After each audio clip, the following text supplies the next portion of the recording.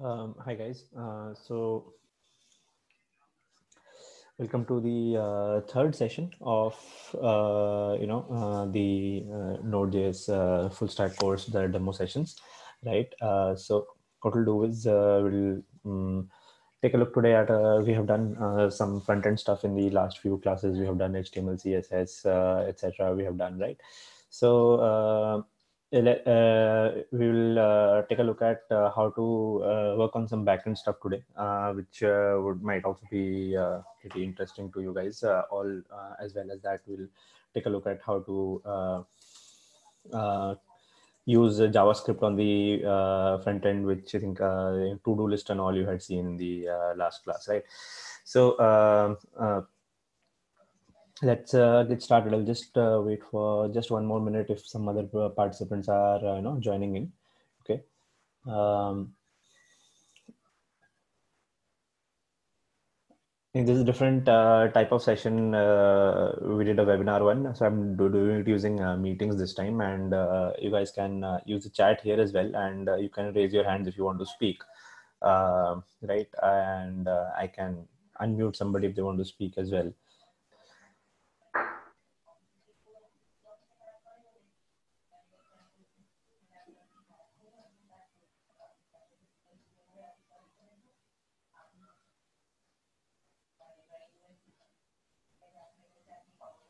Okay.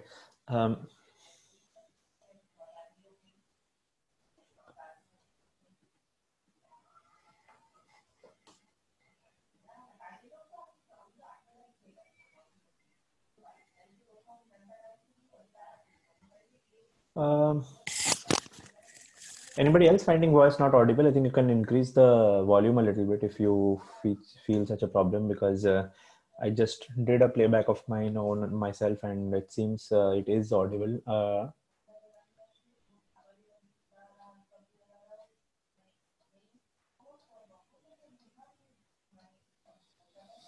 Cool. So we'll get started. Okay. I'll just start sharing my screen and let's get on from there. Okay. Is the screen share visible to you guys, all of you?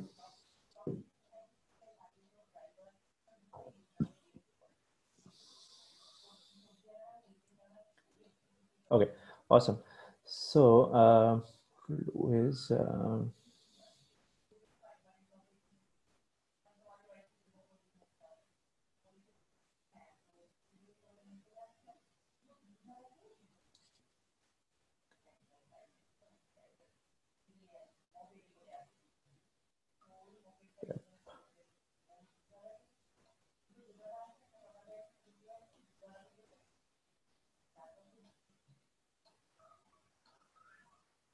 okay.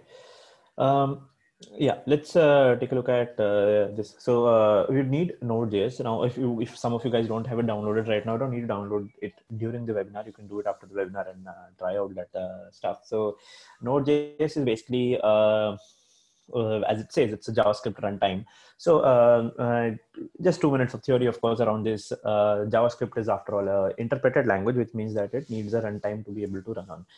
You can't compile JavaScript code down into an exe file, which you can double click and run. It does not work that way. You need the interpreter of JavaScript to be able to run the JS files. Now, most browsers, all browsers, I would say, come with a JavaScript interpreter inbuilt. So that's why you can run JavaScript code in your, Chrome or Firefox, Internet Explorer, these kind of browsers. Now, if you want to run JavaScript code without the browser, if you want to run JavaScript code directly on your computer, okay, without the browser, right? For example, you want to copy some files from one folder to another folder, and you want to write a program which will do that, and you want to write that program in JavaScript, and you don't want this to be running inside your browser. You want it to be running directly on your computer.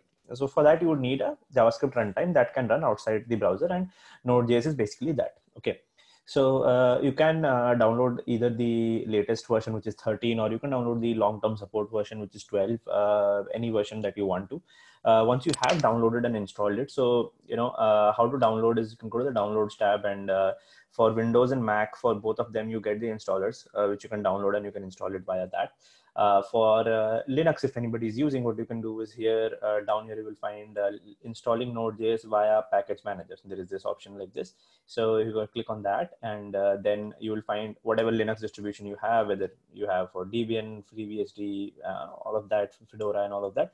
So you can click on this, and here there are Node.js binary distributions. You have to click this link. And there's a README here, how to install for Node.js version 12, how to install for Node.js version 13, and so on. So that's how you can install it for Linux, okay? So once you have Node.js installed, what will happen is that I think terminal is visible to you guys. So if you write node-v here, it will print the version of Node.js that is running on your computer right now. And right now version 12 is what's running on my computer right now. Okay, so what I will do is just making the third demo class, and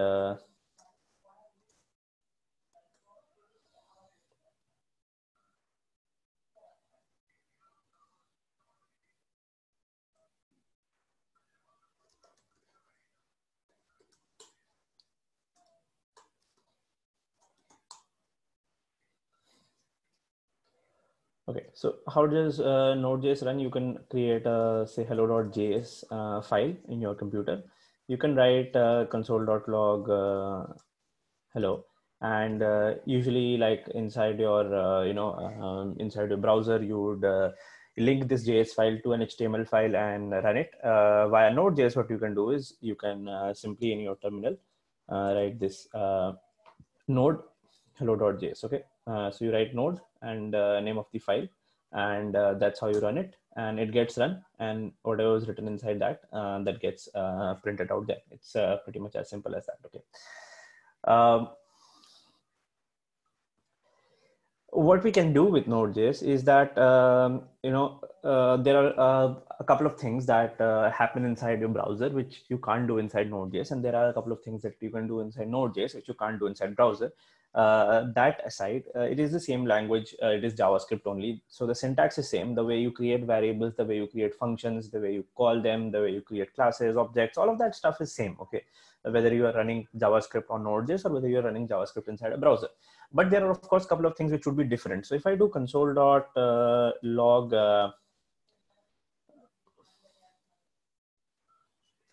document, right? And if I try to run this, you'll get an error that document is not defined. Now, while inside a browser, that does not happen, right? Inside a browser, you have got, if you go to inspect and the console here, so document exists. That exists because when you're running in a browser, document refers to the HTML page that is open on your page, and window refers to the browser that is open, right? And compared to that, here, if I do a console.log window, then also you don't get anything, because window and document, these kind of things, they do not exist, in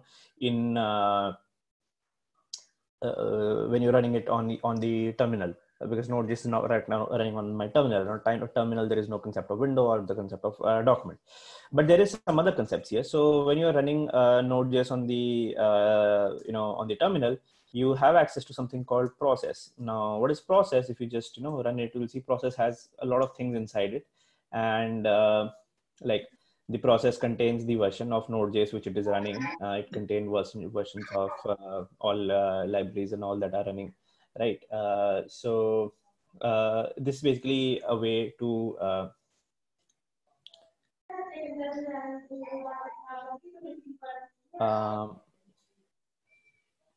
hey, anybody wants to speak something? I don't know.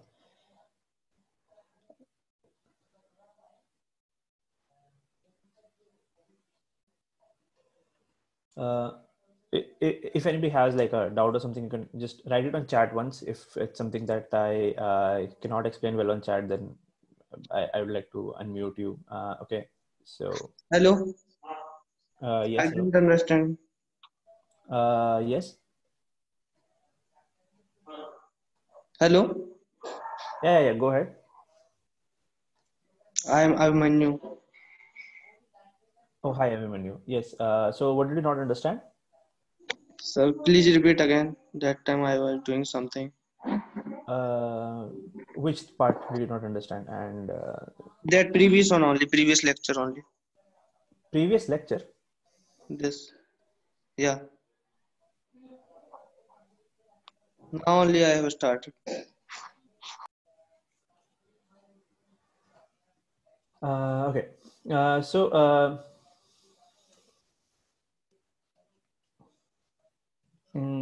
let me just resume to what I was basically explaining.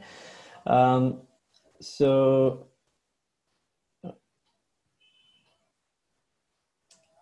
yeah, so we can actually access the process inside, when you're running via Node.js. But this is something like if you try on your browser, if you try to print process, process is not defined. So there is, you can't access the process of the browser via Node.js here. That's because of a security reason. Any script that is running on any page, they should not be able to access the, system process of the browser, because if they did, then they would be able to, do things which are, kind of problematic from a security perspective. They can access the memory of the browser. One website running on one tab can access data of another tab. So access to processes is not allowed when you're running JavaScript inside the browser. Okay. So, okay, I guess I'll have to stop the annotations that people are able to do on my screen.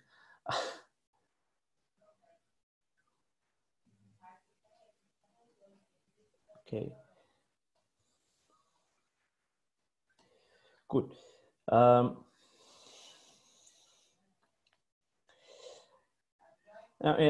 In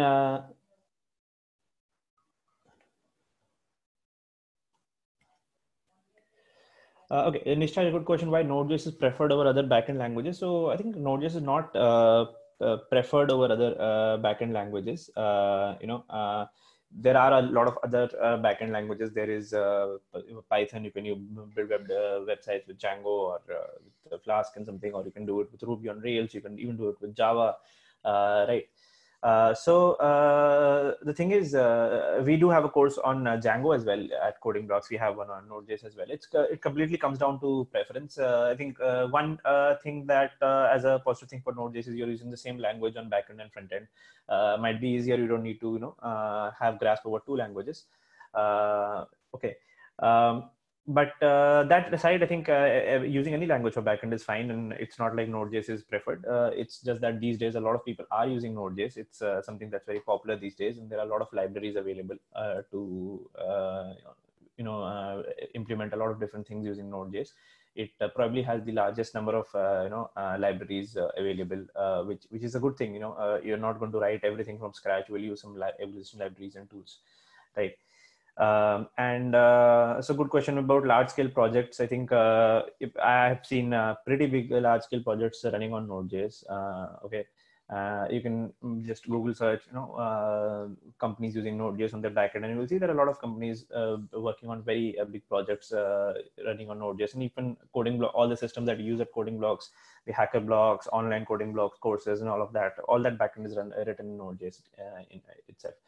Coming back to what we're discussing. So in Node.js, there are a couple of system level libraries which you can use. For example, if you want to read write files in Node.js. Okay, so there is Node.js FS API. You can search for that, and so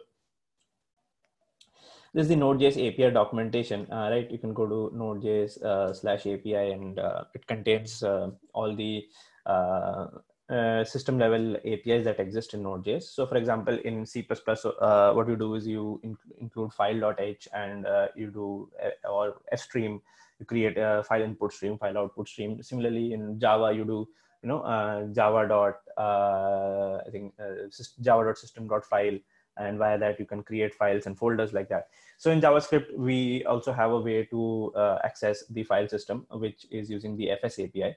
So the FS API, the documentation for that, if you go for a file system here, you will find that. And so let's say you want to, write some data into a particular file. What do we do about that? Okay, so let's say the file system. Now, to be using the file system API, what we have to do is we need to import the FS library. Now, in languages like C++, you do hash include. If for a language like Java, you do import java.lang. Something like that. Here, what you do is here we write const fs equal to require fs. That's how we require the file system library. This is the syntax for importing things in JavaScript. And once you've done that, we can do is fs dot write file, and I can pass the name of a particular file here. So say hello world dot txt, and then the second argument I can pass the data that I want to write. Okay, I can write that. Okay. Now there are two functions. There is a write file and a write file sync function. So if I use the write file sync function, in that case, I just need to pass these two things. Or if I use the normal write file function, it is a asynchronous function, which means that this writing file will happen in the background. It's a different thread. So it's a threading as a concept. If you don't know, I don't want to confuse you guys with that. When we do the course, we understand properly what asynchronous is, what threading is, what background thread, foreground thread, all of these differences, what they mean. So we do that properly in that case. I'll just use the write file sync function, which we don't generally use while writing production code because it basically decreases the performance of your system. But for now, if I do write file sync hello world.txt, and now if I just run this file, hello world.txt file has been created, and there is hello world written inside that. Okay. How about reading stuff from the file? We can do is fs dot read file sync. We can pass the name of the file from which we want to read the stuff. Okay.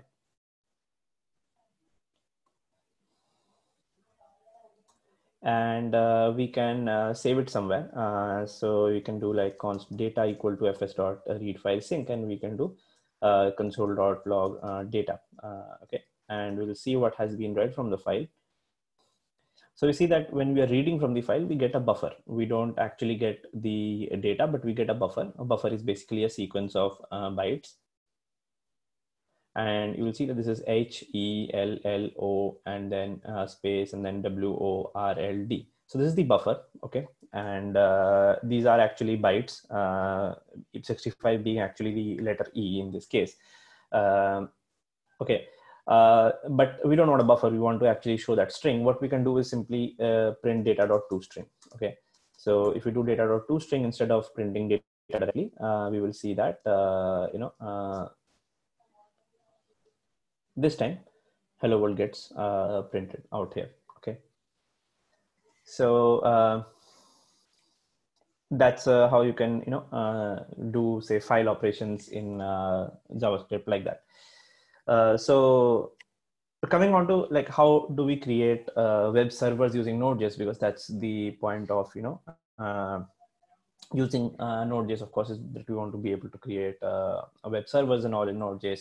So to use web servers, you basically use some kind of a framework. So in Node.js, the most commonly used framework that we use for building web servers is something called Express.js. Okay, so Express.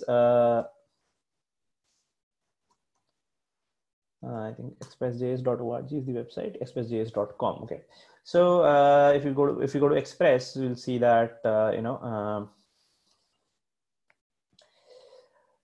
it's a fast, unopinionated, minimalistic web framework. That's what the description is. And we can go to get started part, and let's see how to get started with this, of course.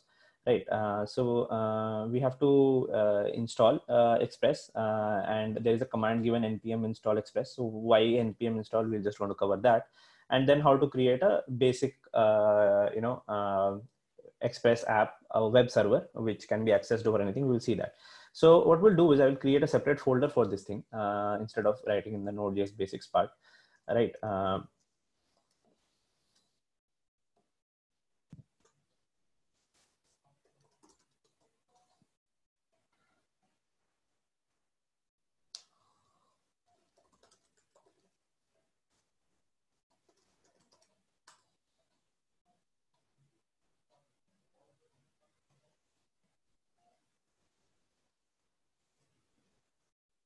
So yeah, What we'll do is we'll create a new folder for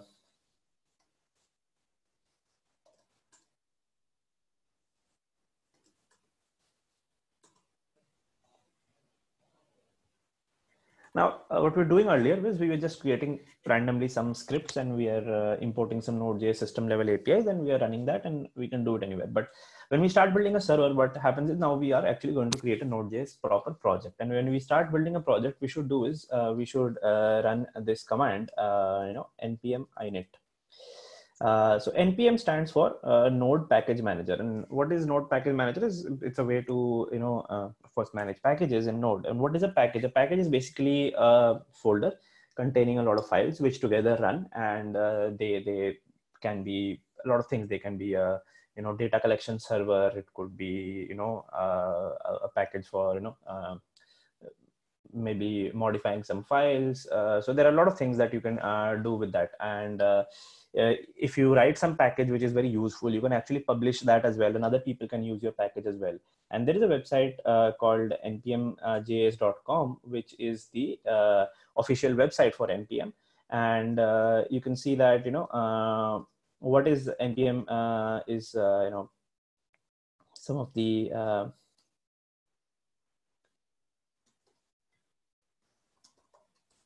I'll show you.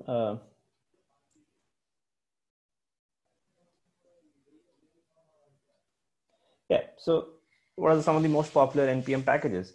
So React, as you know, is a web framework that a lot of people use. React is an NPM package, and Commander is a library to create command line programs using Node.js, and Chalk is an NPM package via which you can print colored strings into your terminal. And similarly, Express is also one of the most popular, Node.js packages. And when we create our own server, we will also create our own package, and we can write npm init, and this creates a package for us. And we write npm init. It will ask us a couple of questions. It will ask me what is the name of my package, and I can say node server example. This is the name of the package that I want. I can give it a version. Most of these you can just press enter, enter, enter, and it will create a package.json file for you. Now this package.json file is a way to identify your package. Most importantly, why we want to create a package is so that we can define what other packages my package depends upon. Because when you create big websites, like say you create a user authentication server, or you create a blog engine, you won't be writing the entire code like from ground up. Each and everything you won't be writing yourself. You might be using a database library to connect to MySQL. You might be using a library which for validating whether a string is an email ID or not. Like that, small tools we will be using. So for that we do that. Now what we'll do here is we will run this command npm install express. And when we run that command npm install express, so you will see a couple of things happen. First of all, in your package.json file, a dependency called express has been added, which means that this package that I'm working on, it will depend on the express package to work. And that's why the express package has been installed up here. Okay. Then what else would have happened is that there would be a folder which would have been created called node modules, and this node modules will contain a lot of packages that it has installed. One of them would be express, of course. Express itself would have been installed. Here is express. Okay, here. But the thing is that if you look at the package.json inside express folder, okay, you will see that express also has its own dependencies. So express as a library also depends on other libraries, and these libraries are also installed in my node modules. So the reason why we do it like this is tomorrow if you have to share your code with somebody, you don't have to share the node modules folder with anybody. You can just share the package.json and they can run npm install, and all their dependencies will just get installed in their place. So how to create a server? Let's create a server.js file. And just like we had imported FS, now FS is basically a system library. It exists on your computer when Node.js is installed by default. But Express is a third-party library. Somebody else has made it and they have published it to NPM. So after you have done NPM install Express, then only you can start using Express, and you can write like this. const express equal to require express. And we do is we call express as a function and we create an app. So this is our server app. This is not a mobile app or a web app. This is a server app, and we do it like this: const app equal to express. And this app can be started using this function app.listen, and we can start it on any particular port. So what you will do is you will use a port which is greater than 1024. Okay, 0 to 1024 is reserved for system usage, and if you try to run a server on port 1024, you either need to be root or administrative user, and you will need to grant some firewall rights and all, which is not needed. What you do is you simply run it on a bigger server. Let's say we run it on app.listen 3333 on this port. Okay, now what happens is that right now I'm not running this program. Okay, if I visit this particular URL, localhost colon 3333. So what this means is that I'm trying to access the server called localhost. And what is the localhost server? My own laptop is my localhost server. Okay, and 3333 is the port. Okay, so if I try to access it, I will get this error here, which says unable to connect. So Firefox can't establish a connection to server at localhost 3333 because we don't have anything running on 3333. Now, what does a port really mean? I'll give you an example. Just like you have your USB port and audio port, etc., on your laptop and your computer. So ports, these are virtual ports. These are network ports, and ports act in the same way. If you have a port and the port has a particular driver connected to it and it's part of your computer, then you can connect something to the port and it can talk to your computer via the port. So you can, run a USB device by connecting it to the USB port, and they will talk to your computer via the USB port. Okay. Now, in one port at one time, you can connect only one device. And similarly here also, we can run only one server at one port at a time. The number of ports technically are theoretically unlimited, but practically because of constraints of the memory size and the address of the port, we can only have up to 65336 ports in most operating systems. So you can run your computer, you can run your server on any port between 1024 to 65336. You can run between 0 to 1024 as well, but we will see that when we see how to launch our website to production. Now, if I actually find out, like when you visit google.com, right? If I ping google.com, right? This is the URL, this is the IP address of google.com, and google.com will be running on port number 80 by HTTP. And if I go there, so that's basically google.com. Okay. Similarly, if I want to access google.com over HTTPS, so that would be basically here.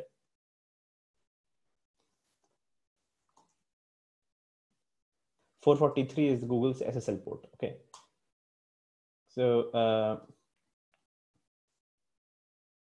that also is again google.com. Okay. So every server that's running on some or the other port. For HTTP by default, the port is 80. For HTTPS by default, the port is 443. But we can run it on different ports as well. Now we are running on 3333. Now, as soon as I run this, okay, in my computer, if I just click on the run button, what you will see is that if I now visit the same website, localhost, 3333, instead of getting that error that cannot connect, etc., we are getting actually we are getting a response to it. If you inspect it and if you see the network tab, if you refresh, you will see that there has been a response that has come. Okay. And the response, the contents of the response is this: cannot get / this is the response. It's still an error, but your server has responded with something. When your server is not running, you can actually stop the server from running. And if I refresh this code again, so it's a very different thing. This request did not get a response. Okay, there was no response to this request. And this request did get a response. The response was a 404. There is nothing available on that page, but there was a response. So if you run a server, now what if I actually want to send a proper, nice looking response? What I can do is I can say app.get / and I write like using this syntax, which I will just explain to you in a short while. I can do res.send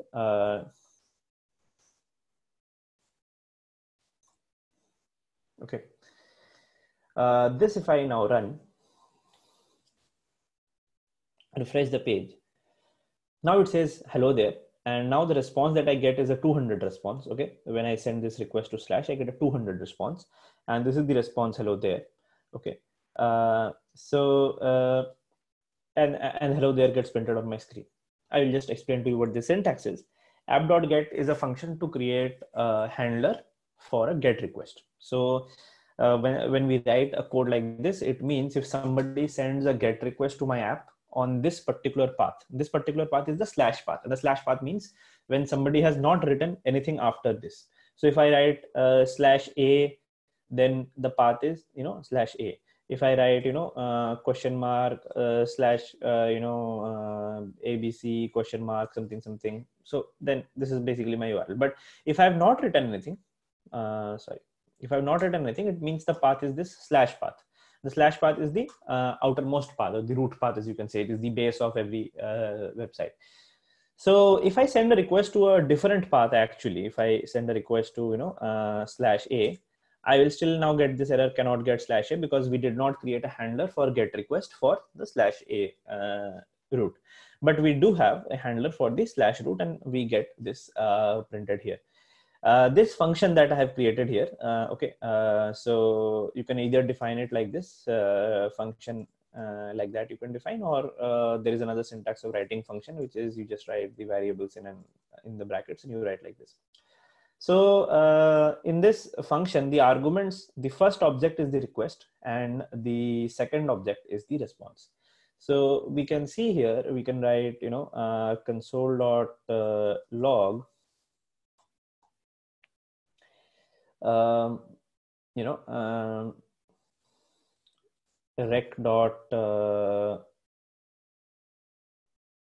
Okay. So this will tell me the URL of the request. Okay. So if I run it again, let's say, sorry, I'll just stop the code running and I will run it again. So with my code running, if I send this request again, now that console.log that I had written, that is in my Node.js file, right? It's in my server.js. So that will not get printed here. This is not front-end code, that's back-end code. So back-end code stuff will get printed here only. And this is the URL of the request out there. If I want to print the entire request, that also, maybe you can do other things as well. Rec.host is also there. And then rec.url is there. And then there is rec.protocol is there. Okay, so if you print all three of these things, let's run that. And now if I send a request again, so you will see that protocol is HTTP. Localhost is the host and slash is the URL. So my request has gone to HTTP localhost and host name. I should write, I think that's what the message says. And we can also get a rec.port, I think is not available.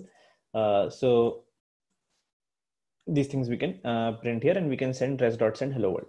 Now the response that we have sent here, it's a textual response. But if I, instead of this, I write, h1 and write hello world like this. So this is like HTML. It's of course not a complete HTML page or something, but it has h1 tags like this. If I send that instead, and I just start the server, check that out. See, it runs, it shows it as h1, right? And if you right click and view the source of the page, you will see that the source contains h1 hello world like this. And that's what my browser has printed on the screen. Okay. So you can actually send HTML in response here. Also, if you want to, send a complete HTML proper file, that also you can do. You can do is, let's say we create a folder here called files, and I have a hello world.html file here, and I create a proper HTML file with say h1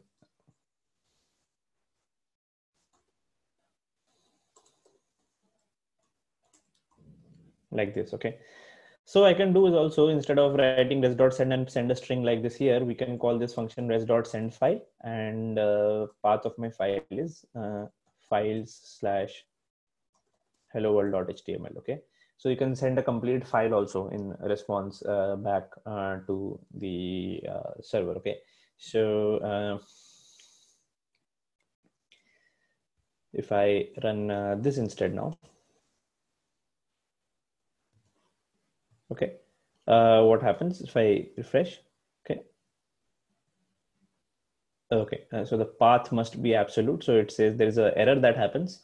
The path must be absolute or specify root. So how to create an absolute path is that in my Node.js, script, we can do is, let's say I'll just show you something. We can run node like this as well. We can just type node, and this opens the node console. Just like the browser has a console, node also has a console. We can run this, and we are now in the node console.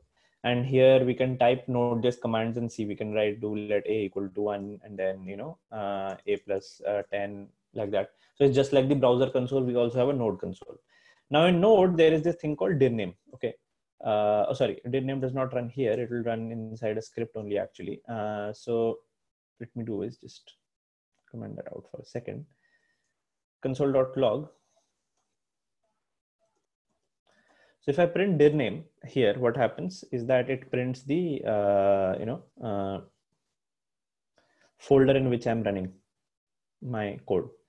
So what I will need to do here, in fact, is that I will have to res.send file. I will have to do dir name plus /files like this. Okay. So if I write like this instead, dir name plus files, it gives the full path of the file properly. So then we can just run it again, and this time around, let's refresh the page, and yeah. So if I look at view page source here, it's the complete page that we had just created. That entire response is sent to my browser. Okay. And as long as the server running, you can visit the same website from multiple tabs. You can visit this website from a different browser, and everywhere it will just work, of course, the same, right?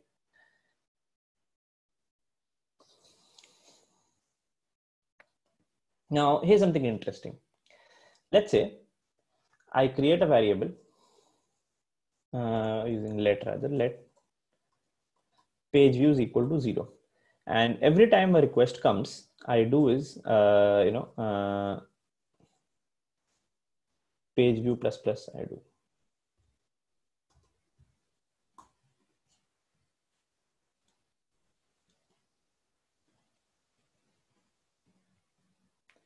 Okay, what I do here is that instead of sending this file, I can do, or let this file be there, and let there be another thing, app.get /views. So if somebody goes to /views, what I will do is I will send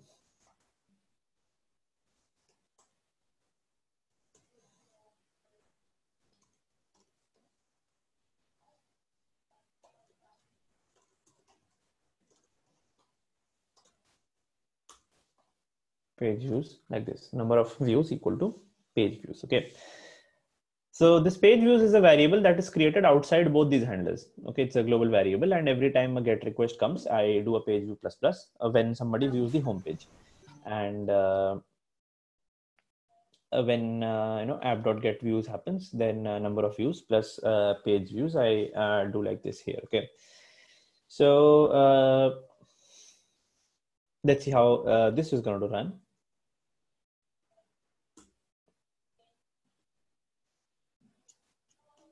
So I go here, sorry, page views, there's a little mistake here, it should be with S. Okay, so I see this page here, hello world 1, and then if I go to /views, tells me number of views equal to 1. If I go to this page and I refresh this page a couple of times, and then I see this, so number of views is now it is 5. Okay, So now the thing is, this number, it's not on the client side, it's not on the browser side. This number is saved on the server side, which means if I visit this page from Chrome, a different browser that was Firefox, that number is still the same. If I visit the page here one more time, this number will change. This number will not change automatically on the front end. You'll have to refresh it, because from the client to the server, a request goes, and then only I'll come back here like this. So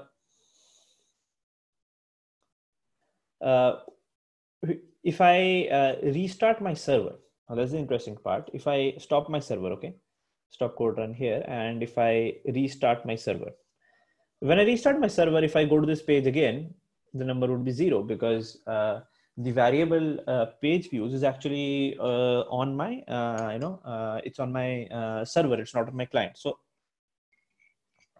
the number gets updated when you refresh and make a new request to your server, and the number of views, the number changes only when you restart the server, not the client. So it's not on the client. So I think we worked with the to-do list in the earlier example, right?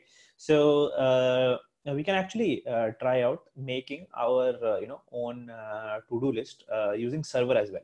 So if you make a server-side to-do list, what will happen is that let's just take a look at the earlier code that we did in the last class.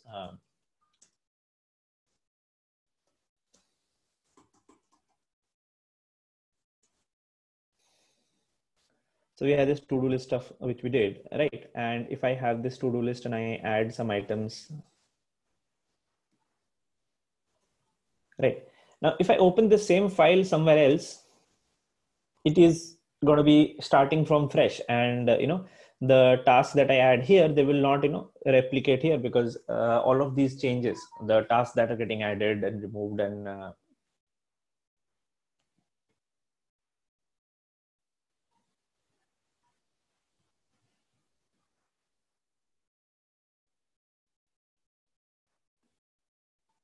hello, am I still audible?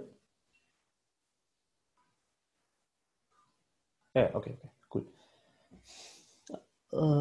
Give me a second.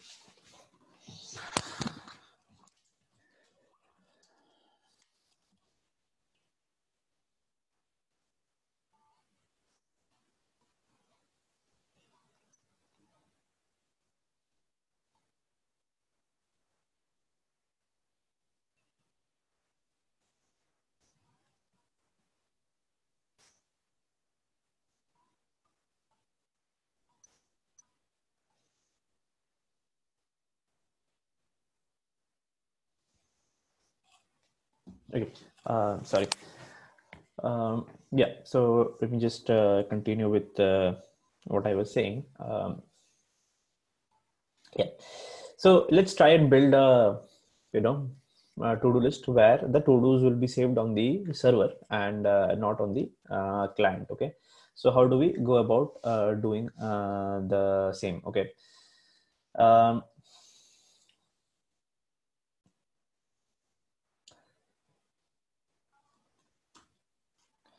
Ayush, yeah, about the recording of the lecture, yes, most of our demo classes, we would be putting up the recordings on YouTube by next few days, okay?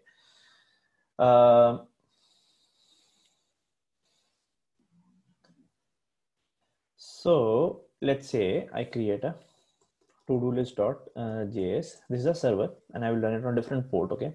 So const express equal to require express, like we had done. Okay, const app equal to express, via which we create the app, right? We will make this app listen on a different port, let's say 4444. Okay, what we'll do, let to-dos equal to, let's make an array which will have first task and it will have second task, like this. We will do app.get, and if somebody sends a request to slash, we will have rec and res. Okay, and here is the interesting part. Okay, so I will do is let HTML equal to, and I'm going to make a string. Now I'm going to make a string using backticks. Now why I'm using backticks is because when you create using backticks, then you can write your string in multiple lines very easily.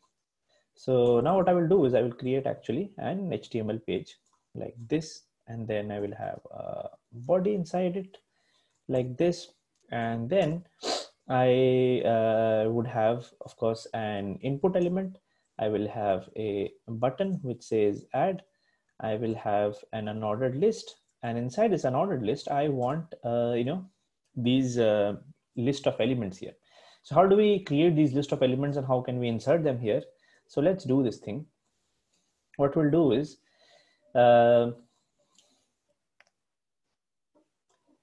let of todos equal to an empty string, and for let I equal to 0, I less than todos dot length I plus plus, we do is list of todos plus equal to li plus li plus this todos I plus this. Okay, so inside this HTML here, basically I want to insert these list of to do, because this list of to do would become what? It will become something like this. It will become a string with li something something, and then li something something like that. This will be my list of strings. This is exactly what I want to put here, right? So if you're using a string with backticks, then you can use this very awesome syntax that you can write dollar bracket and you can name a variable. What happens is that the data of this variable gets injected into the string. It's called escape literals. Okay, literal escape syntax. We can say we can take any variable, put it into it using this literal escaping like that. And this HTML is what we will send to the response. We'll do res.send. This is the HTML that will send.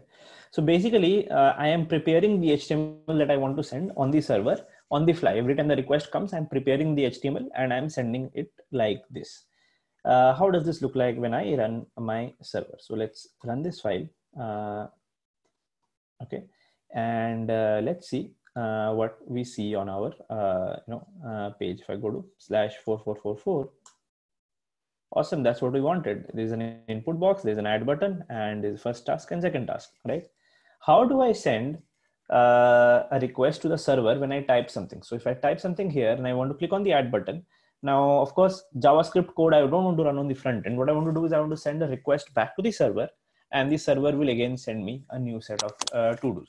So to do that, what we'll do is we use something called forms in HTML. So instead of this, I will create a form. And inside that, I will write the input and the button.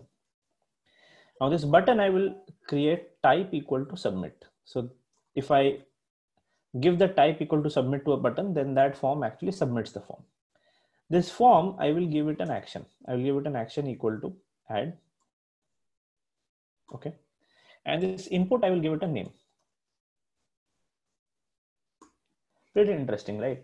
So I created a form. I give the form an action called add.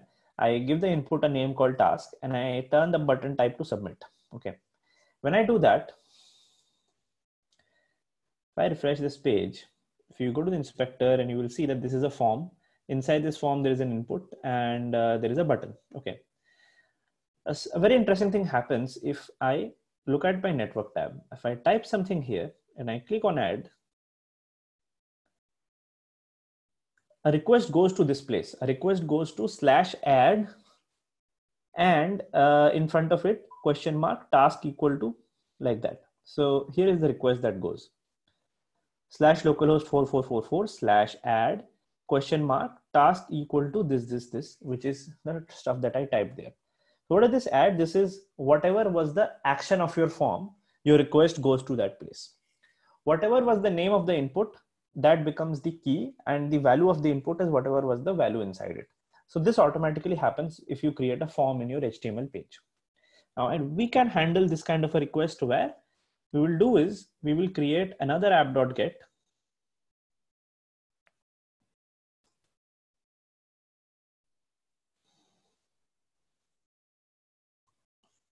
we'll create another app.get, okay, /add.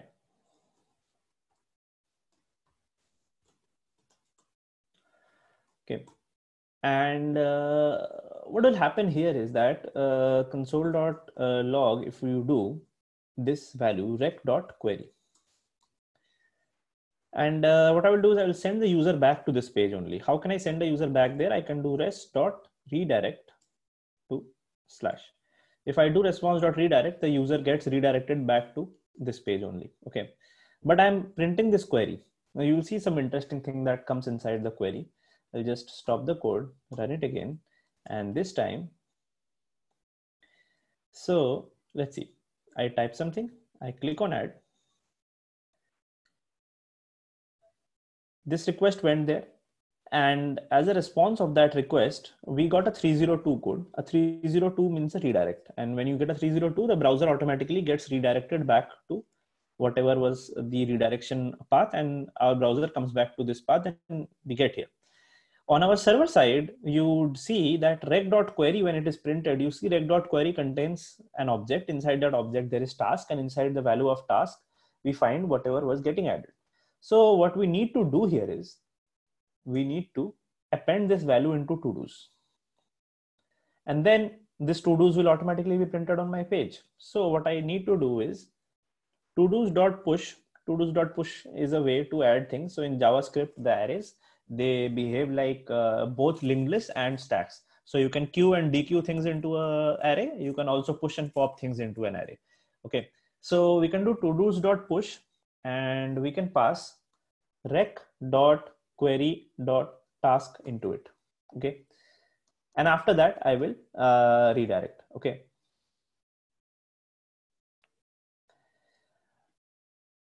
So let's take a look. So there's a question here. Saurabh Singh has asked how much time will it take to completely cover,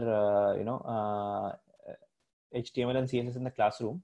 Good question. I'll just come back to that question. Let me just complete this little request and response pair just a second here. So now I'll stop the code, run it again, and see what happens now. So now if I write something here, click on add. Now in your browser, you might not notice that, the new item that is getting added, it feels like, just in the page it gets added, it feels like just like the older code that you written on front end. But you go to the inspector and you look at the, inspector here. If you type something here, see what happens. I don't know if you will notice or not. I don't know how much fast the web browser is, but the video stream is. Are you able to notice that this inspector becomes empty? In an ordered list, we were seeing yellow flashes that were coming there, the order in which we were adding things. Here, what you will see is the entire inspector becomes empty, and then it gets reloaded. Are you able to see that, guys?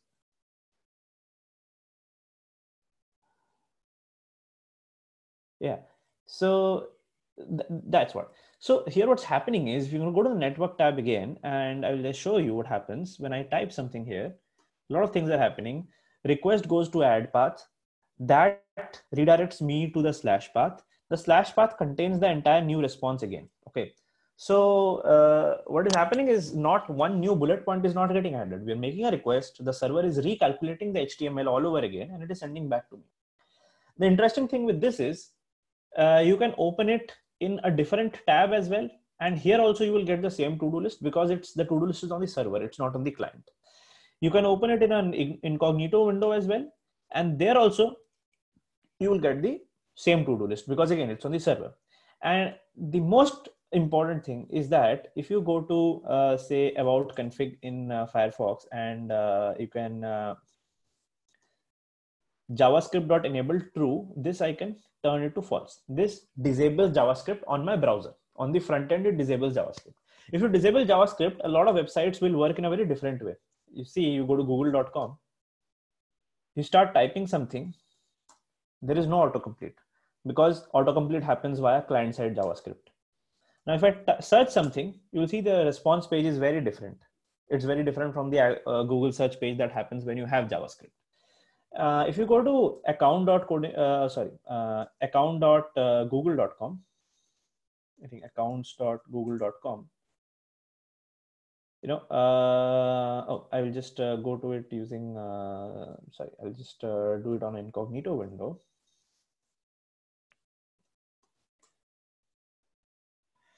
You can actually not log in if I try to log in here using, say, my email ID.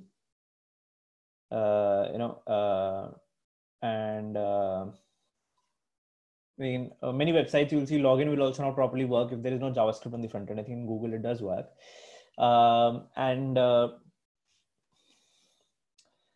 There will be a lot of websites which work pretty differently. You can go to Facebook, you can go to Twitter, and you will see that the websites behave pretty differently when JavaScript is not enabled, because there is no JavaScript running on the front end.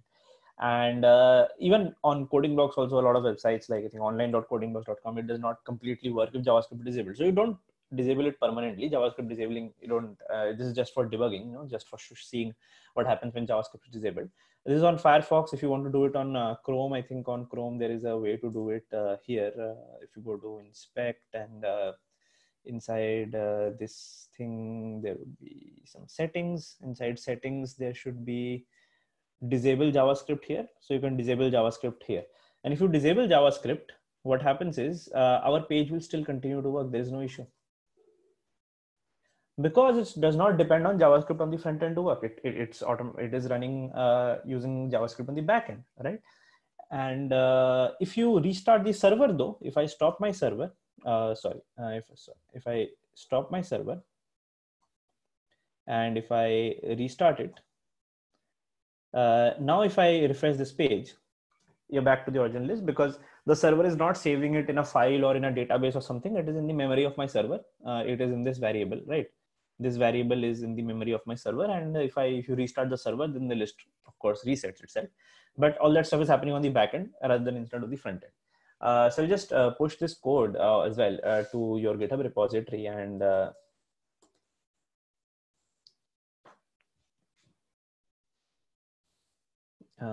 just a second.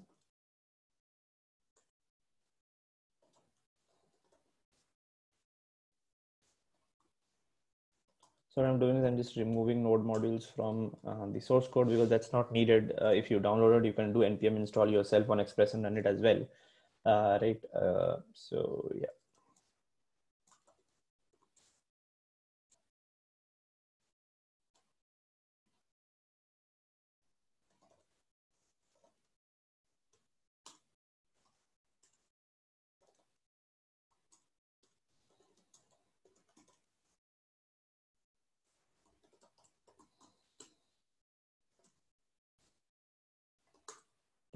So I just pushed that stuff to your GitHub repository on which all the code for the demo classes are. I think if anybody does not have it, I'll just share it once again with you guys on chat.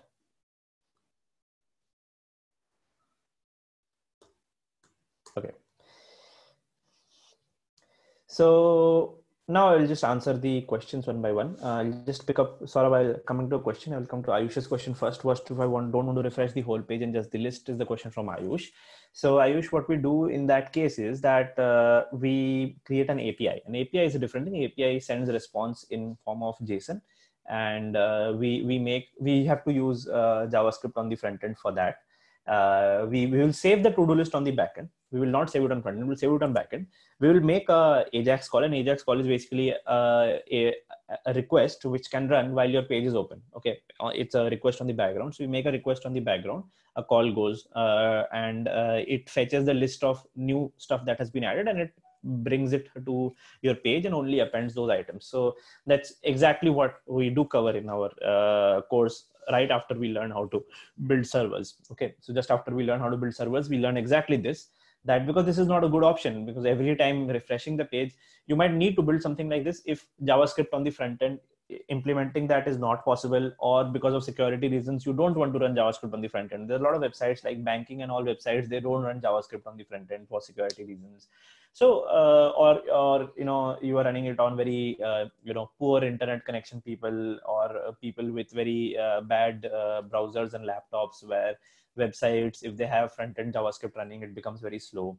So stuff like that, where you can use this kind of a thing, where you create server rendered pages. But in general, yes, we will see how to save stuff on the back end itself, but still append only the newly added stuff on the front end. Okay.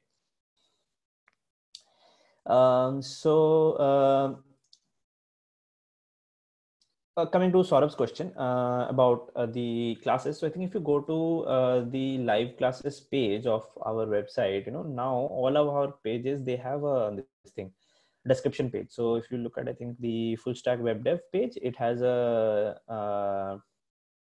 view description page, and there the list of lectures are there. Okay.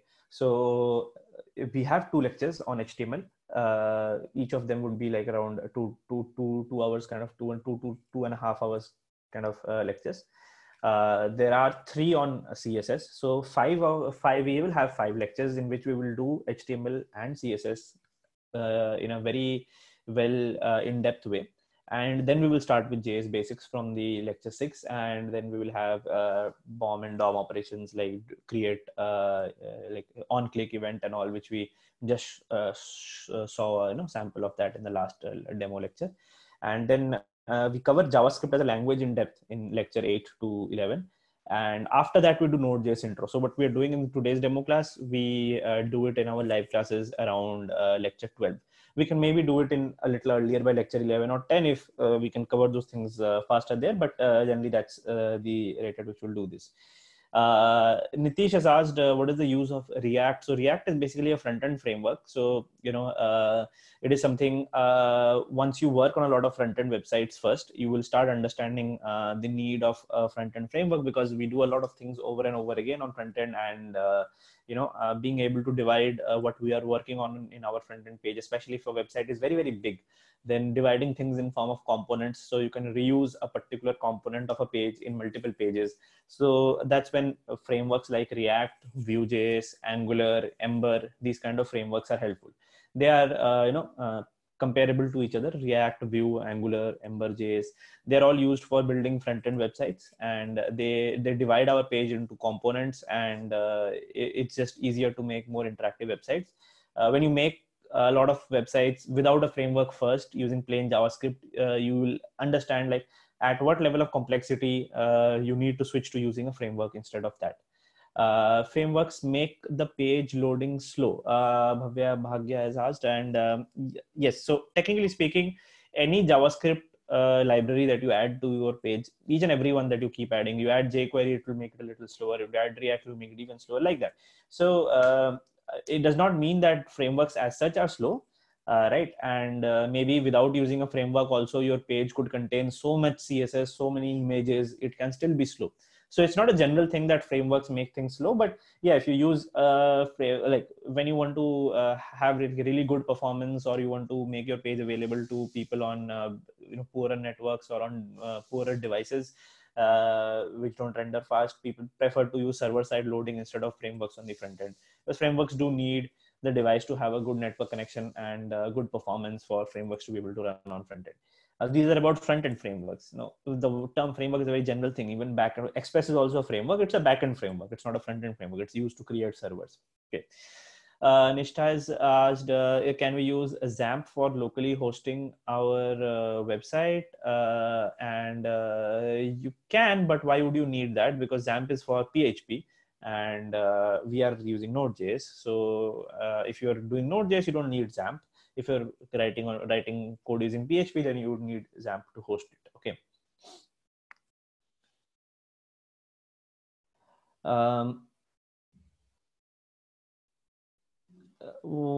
Okay. Is there a scholarship test for this course? Good question. So cb.lk/test. Keep this link in your mind always. cb.lk/test. Whenever you go to this page, you will find out the next scholarship test that's happening. And in fact, there is a test on 3rd of April.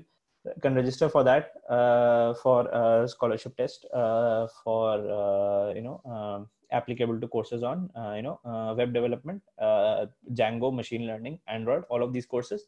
It is any scholarship you win there, it's going to be available, applicable to live as well as online as well as classroom programs. Okay. Saurabh, classroom programme मेरा start हो रहा है 6 जून से start होने का plan था. We don't know lockdown वगैरह कब तक रहेगा and whether it will be allowed to run classroom programs by 6 June. काफी टाइम है 6 जून आने में, तो hopefully सब कुछ ठीक हो जाएगा, तो then yes, we will start from 6 June. Otherwise we will have another batch of live classes from 6 June if we are not able to run classroom programs, because we don't know how long the coronavirus situation is going to continue. ठीक है. Will writing tests be covered? Prakhar has asked, and there is, I think, a class on testing in your syllabus. It is written, right? Lecture 24 is unit testing coverage. मौका चाहे थोड़ा यार, मतलब थोड़े से मेहनत कर लिया करो स्क्रॉल करने का, तो फायदा हो जाता है कभी कभी लाइफ में, है ना.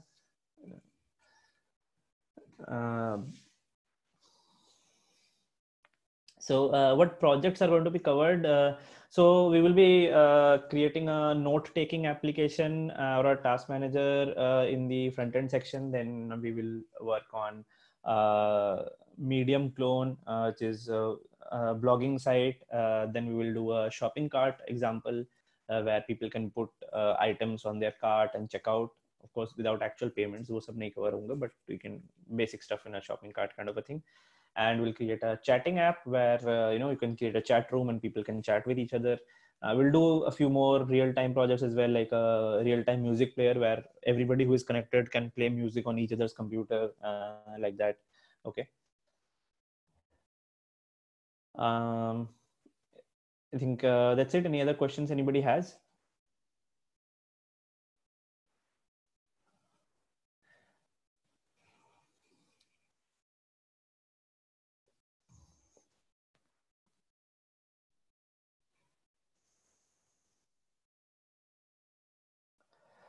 For this entire course, we can do the entire course using VS Code itself, Visual Studio Code, or Atom by GitHub. Both are very good text editors. Or there is WebStorm. It's a IDE by JetBrains. So WebStorm is a paid IDE, but those of you who are students, you can get a student license from JetBrains. For teaching, I personally use Visual Studio Code. So you can use any of these three IDEs for writing code in this course. Okay. How many hours this course is? That's a very bad question, I believe. You can go and multiply 25 into 2, probably 50 hours here. But if we are able to, cover things faster during the classes, all classes might not be 2 hours. Some might be 1.5 hours. Some might be 3 hours, right? We will not cross 3 hours in any of the lectures because we will have to schedule them, and you might have something else, or I might have something else afterwards scheduled after the class. So we'll not cross 3 hours, but the point is we might have more than 25 lectures as well. We might have less than 25 lectures as well. And I run classroom programs for more than 4 years now.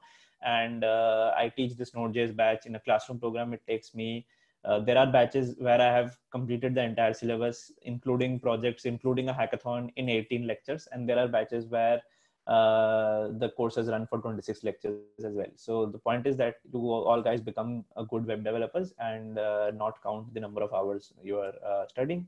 You learn all the topics and you're able to make your projects. That's more important. Okay.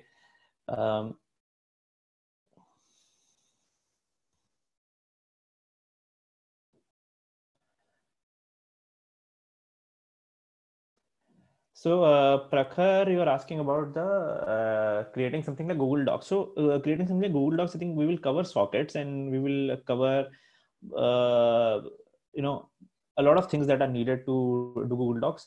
At the end of the course, I wouldn't say, you would be equipped with exactly all the knowledge that is needed to start making Google Docs right on the day the course ends. But you're definitely going to be at a place where you will know what other things that you need to cover up to do that. Okay. So that's the entire purpose of this course. Like I have been working on web and Android development for 7-8 years, and the I can't teach everything that I have learned in all of these years in a 25-30 session course, and nobody can. And I think you cannot learn everything about web development in 2 months, which is very true about anything, about web development, about machine learning, about Android, anything. Right. But I think what what should a course be like? It's my personal belief is a course should be is that you get to a level where in web development, at least learning new things in web development, you don't need to ask somebody or feel lost about in web development anymore after doing this course. At the end of this course, you would have sufficient knowledge to be able to quickly Google stuff and pick up in, like, if you want to do Google Docs kind of a thing, how to do conflict resolution on a real-time document, what are the required prerequisites for that. You would have those things in your mind by the end of this course, and you would also probably know some libraries that would be useful to implement certain things like that. That's the level I want all of you guys to reach, that after this course you would become well self-sufficient in able to learn new things in Node.js in web development and implement them.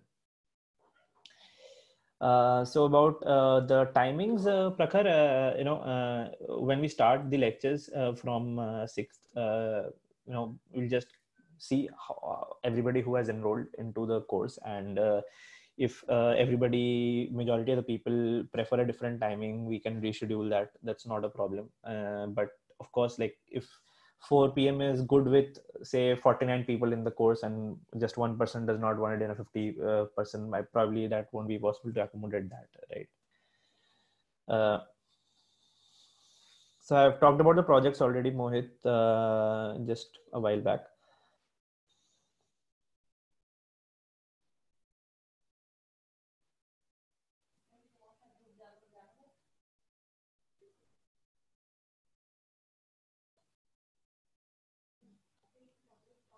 So, okay, I think I'll just end the session here. I'll try to get all of your sessions, 1, 2, 3, all of them on YouTube as soon as possible.